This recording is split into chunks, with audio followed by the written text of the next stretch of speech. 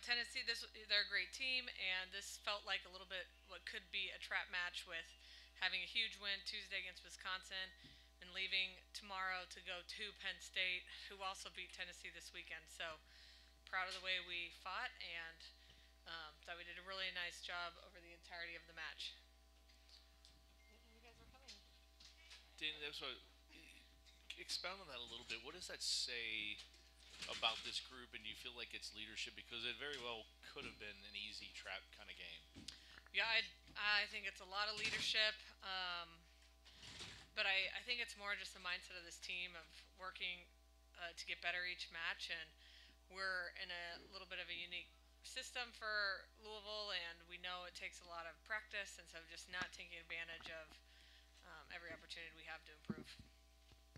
Charitie, what in order to do that, what was it, or what do you feel like it is about this group that you could kind of forget about the other night, not worry about tomorrow, and take care of business here today and come out starting strong? I think it's just everyone having confidence in each other. Whenever something doesn't go, let's say, my way, I know that I can trust my teammates and I know I can look at them for almost reassurance and just a fact that, it's going to be okay and then to forget about that point and to move on.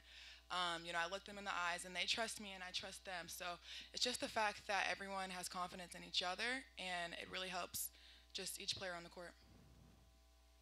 Dani, when you're in a match like this, you guys have been in a lot of big matches over the last few years, but when you're in one like this in your home and you've got a good crowd, a good atmosphere, how key is it to get something early going like you did?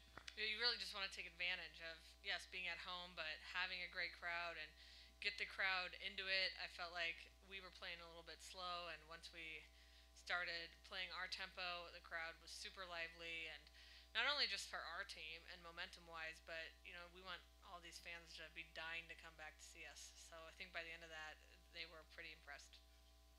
And to go on to that, you've talked about it before, but you get a crowd like this in here on a holiday weekend on a Sunday afternoon. It says something about what you've done, where this program is, but you want them to come back now, and you gave them something to come back for, don't you feel like? Oh, for sure, and we have some really huge matches. We're gonna need them for sure as the season goes along. How do you feel different this year, maybe now, than what you were at the end of last year, and doing your thing out there? I think I feel, or I have a bit more confidence on the court. And like Charity said, even when I don't feel like my best or like I'm playing my best, everybody's there to back me up and pick up where I'm lacking. So I feel like that and just, sorry. What do you feel like the next step now for you? What's the next step to getting even better? Even better? I don't know. I think expanding my like toolkit of like shots and everything and being more court aware and growing my volleyball IQ will really help me a lot because I'd say I'm a physical player. I don't know, but I feel like when I can mentally develop as much as I physically am right now, I'll be growing a lot more. Final thing for me, but for both the players and then Dani, if you could answer too, it doesn't get any easier. Now you do go on the road for a really big match. What's kind of the challenge, and maybe what do you have to do mentally to kind of now put these two behind you?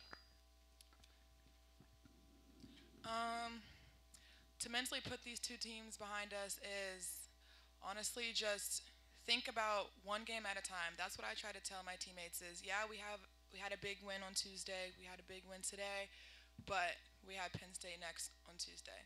So, you just got to take it one game at a time. And at the end, obviously, we want to be here in December, but we won't be there if we don't take each game one at a time. So that's just the mindset that we have is going in each game, being gritty, starting strong from the start and not filling them out, is putting our foot on the gas right then and there. And then everything will just fall into place. Nope. Thank you.